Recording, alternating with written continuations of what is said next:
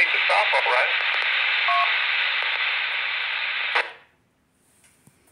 I've done that before, and I may do that again depending on how they look.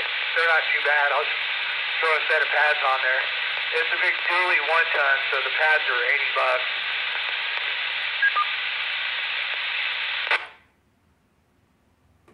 Well, that's not bad. And, you know, as long as, I guess on a rotor, on drum types, they get too thin. I've had the drum, I break, and hubs stay with the wheel, and then the part that contacts the shoe, the drum part of it, popping around in the breeze, or making a lot of noise. But on the disc, as long as the rotor doesn't disintegrate, I think you're probably going to be all right. K5CRA, repeater.